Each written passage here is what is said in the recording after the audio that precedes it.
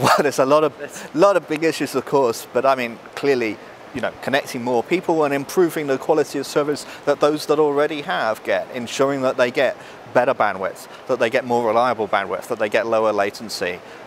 is going to be a big issue. But also security, protecting people from cyber threats is a big thing.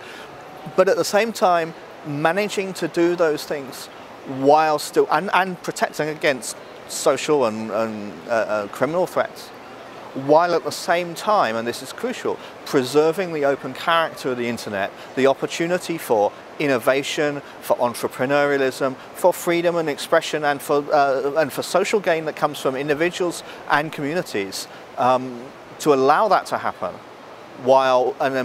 ensuring that there's a place to balance those interests against the needs to act against bad actors.